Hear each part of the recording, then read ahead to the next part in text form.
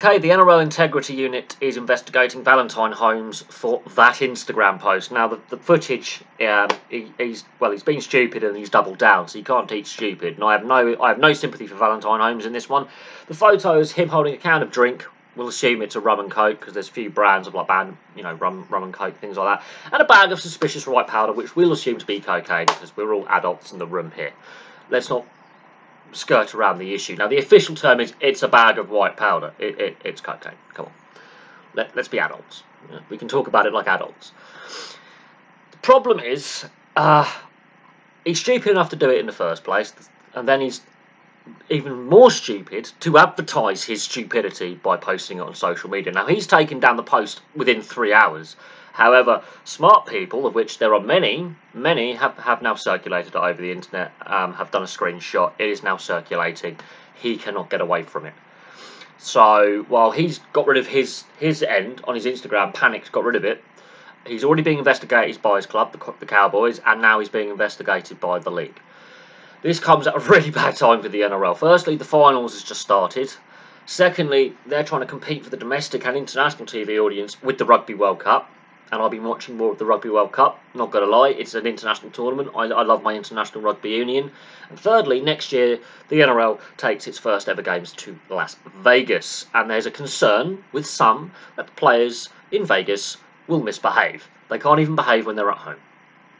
I'm sorry, they can't even behave at home. This is not an isolated incident. This is a recurring theme. Reece Walsh, we've had Cameron Munster and Brandon Smith in the hotel room on video doing exactly the same thing a couple of years ago. We've had over in England players fail drugs tests with it in their system. Zach Hardacre, I'm just going to use him as the example because he really is the brain dead one out of the group. We've had Sean Kennydale caught outside a nightclub with it in his pocket. The list goes on. Proctor and Bromwich, the list goes on. These are high-level professionals. These are not run-of-the-mill players who are bit part players. These are all regular performers week in, week out. Right, they're selected week in, week out. They played international rugby league. They played grand finals. They played Origin level. They've won challenge. The whole lot. These are successful players. These are good players. These are role models. And in Valentine Holmes' case, because of his background, he's a role model for Indigenous and Pacific Island youth. A demographic of a society in Australia that is unfortunately more likely to slip into drink and drugs and crime. And he's really let that community down. He's let the community of Townsville down, North Queensland down, the club. And he's let the league down, his teammates and himself. But this is the problem. There is clearly a drug use issue in the NRL. And the Super League, but in this case the NRL. And the NRL, I think the NRL Integrity Unit needs to come down harder with suspensions, but also when they're suspending these players, put them in rehab. They've got enough money, put them in rehab. Put the players in rehab.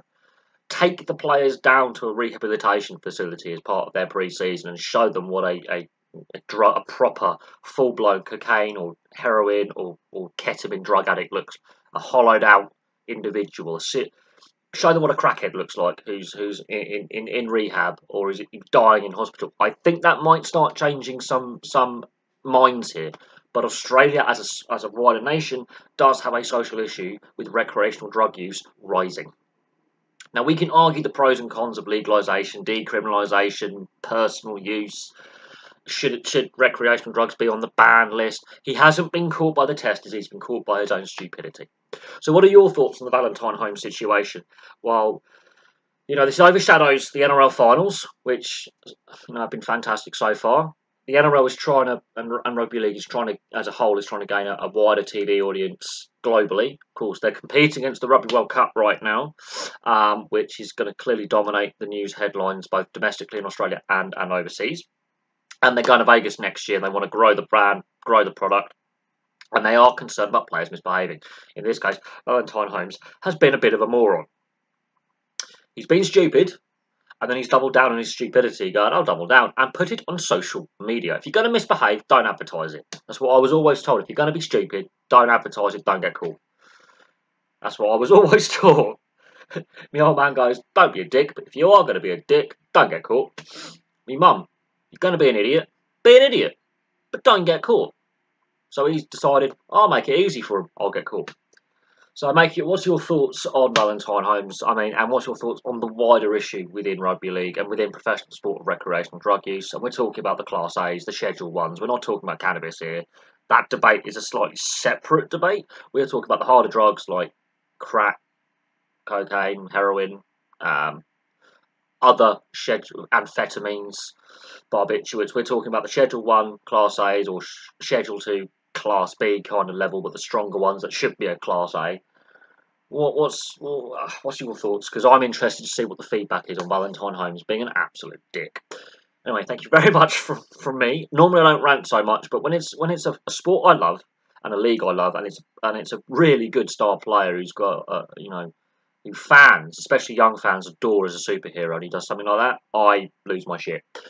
So what's your thoughts? I'm going to kill that for now. We'll have obviously all the Rugby World Cup match reviews today, but for me for now, it is goodbye.